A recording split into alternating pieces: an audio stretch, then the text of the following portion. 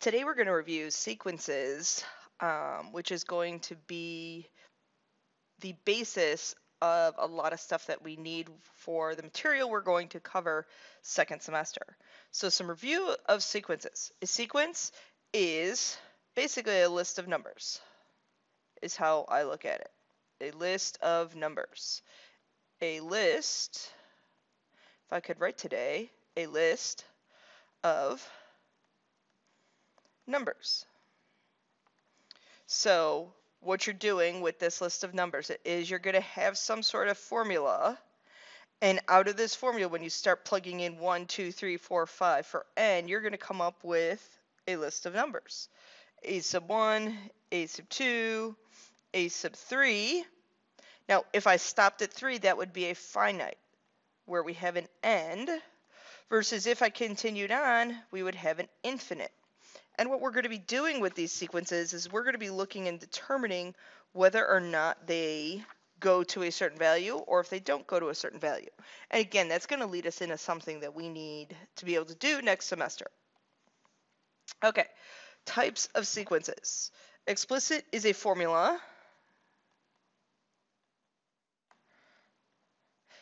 for a certain amount of n terms. So a sub n is equal to n times, I don't want to throw an a sub n in there, I was thinking about something else, n squared minus 2. And then you plug in 1 for n, 2 for n, and get your list of numbers. Recursive relates to a previous term.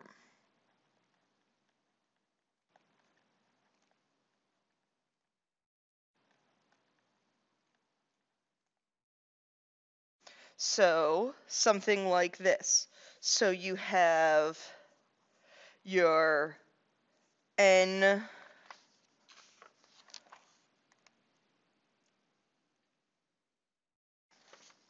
your a sub n term, you take something and you do something with the term previous, and you say add 3 to it, multiply it by 4. Arithmetic, okay, when we have a common difference. This is the one that you should remember. We do a lot of these in Algebra 2 and in pre-calculus. And just so you know, the formula for arithmetic nth term is this. I don't know why I'm looking at my notes. I have this memorized from all the Algebra 2 work that I do. So that's in the explicit form. In the recursive form, the nth term, we take the previous term and we add the common difference to it. I didn't have that in my notes. I'm kind of proud of myself. Geometric, they have a common ratio. So you're multiplying to get to the next term. So my nth term, I take my first term, multiply it by my common ratio to the n minus 1. Now, recursively, we take the previous term and we multiply it by the common ratio. So just so you guys realize, arithmetic, we add, geometric, we multiply. Okay, for the first 5 terms of the sequence given by this formula. This is an explicit. So our first term, notice how n is 1. Think about it like that. N is 1. 1 over 1 squared plus 1, which is 1/2. Our second term, 1 plus 2 squared. I'll show plugging in the 2.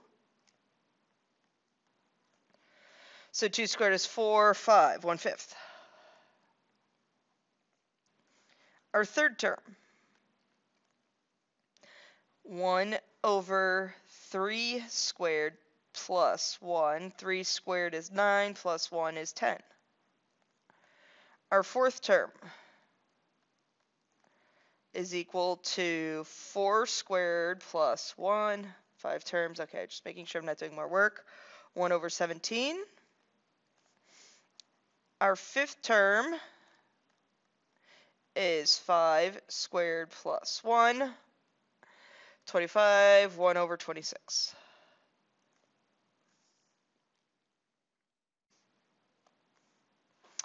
Okay, now this is a recursive where I have to use the previous term. So my second term, I use my first term plus twice what n was, which is 2. So b sub 2 is equal to my previous term, which is 7 plus 4, which is 11. So my third term, I use my previous term plus twice n, which in this case is 3. I get 17. My fourth term, I take my previous term plus 2 times 4, which in this case is 25. And we keep going through and doing this. Isn't this fun? I think it's fun. I think this is a good break for us before we approach our Thanksgiving break to kind of review something that you may not remember or quite honestly a lot of students struggle with. And yes, I'm talking all over this. 2 times 6, and we get 47. Okay, now our grand total. Our grand total, our 7th term. We take the previous term, and we take 2 times 7, and we get 61. Yes, I was looking at my notes on that one. Okay. Considering that sequence, write the explicit form, find the 17th, find the recursive formula. So what you want to do is you want to recognize, is this arithmetic or geometric? Am I adding a common number to get to the next terms, or am I multiplying by a common number? Okay, so the difference between these terms, I'm adding 4. Add 4. And I probably should have a few more in there just so that we realize that it is in arithmetic. So the explicit formula that I gave you guys on the first slide or second slide, first term plus d, the common difference. I meant to tell you guys what the common difference was. What I keep adding, which is 4. 4 times n minus 1. And you're welcome to simplify that.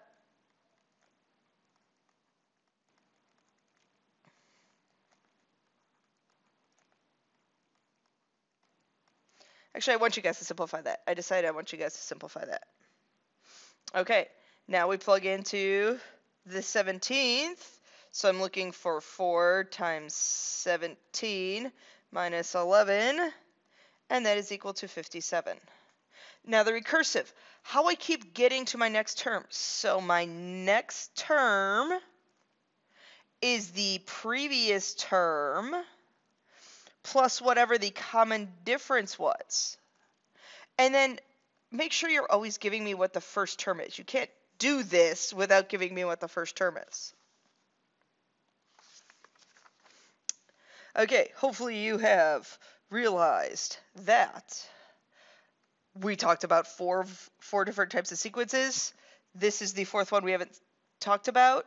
To get to my next term and each subsequent term, we keep multiplying by a negative 3. Okay, so my common ratio is negative 3. I forgot to tell you that's what R stood for on that first slide. So my nth term is equal to my first term times the common ratio to the n minus 1. So if I'm looking for the 9th term, we have 1/3, negative 1/3, Marnell. Oh, see, I don't have a negative 1/3 in there. Oh, I screwed this up. Okay, negative 3 to the 9 minus 1. And I should get a Oh, I don't have to do my math. I have the answer in my notes. It's just the wrong sign because I changed the problem. That's what we should get. Okay, writing a recursive formula. We take our previous term and we multiply our common ratio by what the previous term was. Again, remember, make sure you're telling me that the first term is -1/3.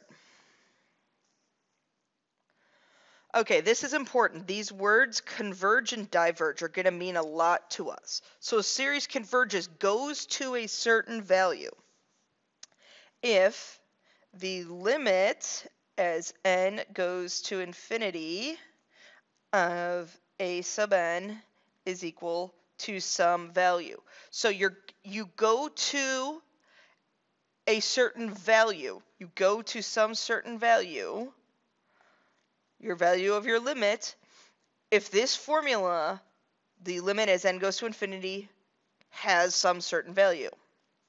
Your series diverges or doesn't have a value if as I go to infinity of whatever formula we have does not exist. So all that limit stuff that we did in calculus AB at the beginning of the year, that is going to turn out to be very, very, very important to us this year.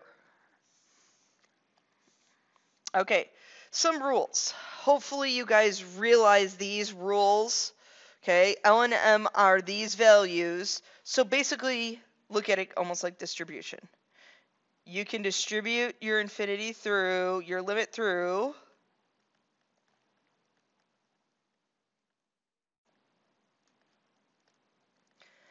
and it turns out to be L plus M. Same thing can apply with all these.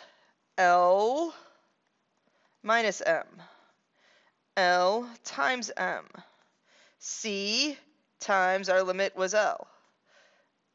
And then we have L, I don't know why I'm writing L like an N today, over M, assuming that M cannot be equal to 0. Hey, because remember we can't have 0 in the denominator. Okay, so finding this limit.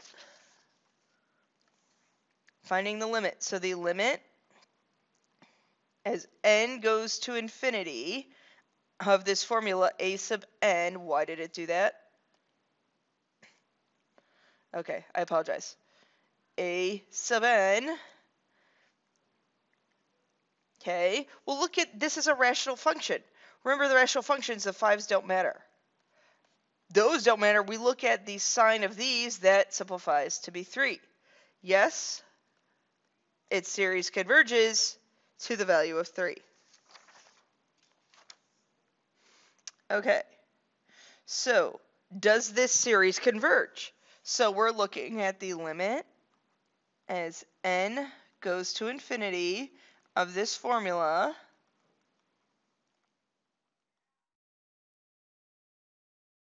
so we do the limit of each one of those individually.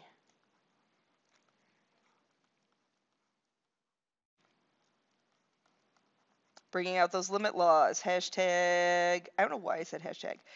Hashtag algebra 1, AP Calculus AB. I'm sorry guys, I'm in a very odd mood right now. I got a lot of sleep last night. This limit goes to 1, but let's talk about this limit.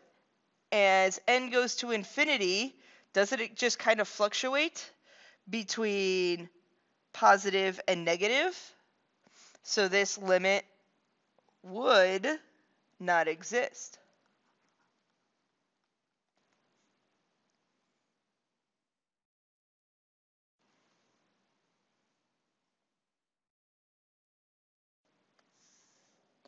Okay, our last example. I'm sorry, this is kind of a long video. I wanted to look at what the time was on this.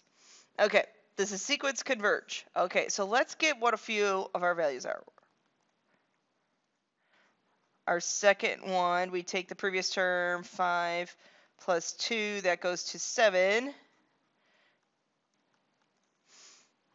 7 plus 2 is 9. if we were to graph these,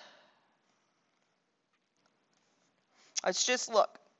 Where along the x-axis we're graphing the n. So we're graphing 1, 2, 3, 4, 5. Let's get a third one, 9, 11. I'm sorry, this is a fourth one. And a fifth one.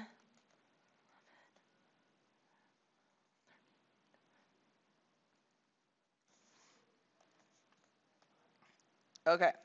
I wanted to see if I could just move a piece of that. I guess I can't. Okay. Because I don't need my negatives. I didn't plan this out correctly. Okay, so 1 is 5. 7. Then I'm up at 7. Then I'm up at 9. I'm up then at 11. I'm up at 13. Notice how this series, hopefully you recognize, is arithmetic. I think I may have spelled that wrong. But it looks linear. Arithmetic sequences, if I were to connect the dots, are linear. Now, technically, that line shouldn't be there. But each one of these dots, it represents a linear part. Is this value going to go to some number? So basically, I'm asking you, the limit as n goes to infinity of some recursive formula, is that going to go to some value? No. So again, this one also does not exist. Okay, remind me on Monday. I'm going to show you guys how to graph these on your calculator, and we'll talk about what that previous example, the one that where the limit as n went to infinity of -1 to the n, we'll talk about what happens there. Okay, so please work on the assignment that I've given the sub for Monday.